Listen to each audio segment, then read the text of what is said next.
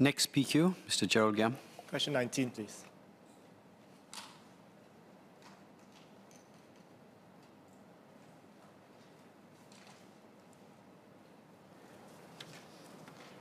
Sir, the bus stop name, alphanumeric code, and 5-digit code are displayed at the bus stop.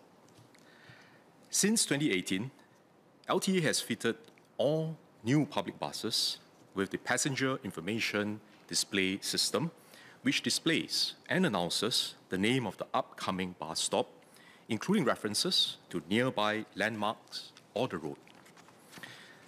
Other measures to make navigation easier include the installation of tactile ground surface indicators, braille signages for the visually impaired, and murals to assist commuters with dementia. New bus interchanges also have enhanced signages with bigger fonts and brighter lighting for improved readability and better wayfinding. Besides infrastructure enhancements, the Caring SG Commuters Committee has been promoting a more inclusive and caring commuting culture to encourage commuters to assist fellow passengers who may require help with navigation.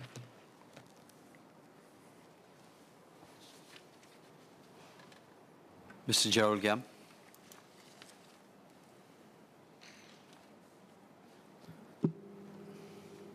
Thank you, Mr. Deputy Speaker, and I thank the SMS for the answer. I understand that the bus stop codes and names are displayed at the bus stop pole and the bus stop information board. However, the font that is used is relatively small and is not easily visible to passengers as they are approaching the bus stop. So it won't give them enough time to be able to press the button before the bus, so to indicate to the bus captain to stop the bus.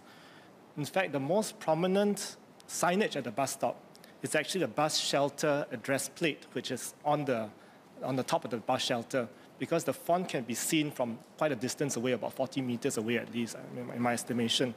So this will give the commuters a bit more time to prepare to stop, to press the bell to stop the bus. So my question to the MOS is, can the bus stop name and code be placed on the bus shelter address plate instead of what is right now on the bus shelter address plate, which is actually not very meaningful to the commuters themselves? Thank you. SMS Chee Hong Tat.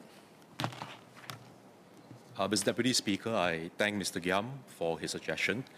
Certainly, I think we will look at different ways to improve the visibility and how the information is being displayed. I just want to clarify that today, as he acknowledged, the information, the name, the alphanumeric code, and the 5-digit code, they are all displayed at the bus stops. And depending on, from your perspective as a commuter, different people would actually require the information in different ways and use it differently to help with their navigation. One analogy that I could give is this. It's a little bit like our postal code.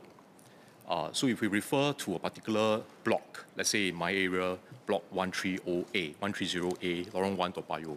It is part of Toa Payoh Crest, but it also has a 6-digit postal code, which is 311130. So I think both sets of information are useful and they are used for different purposes.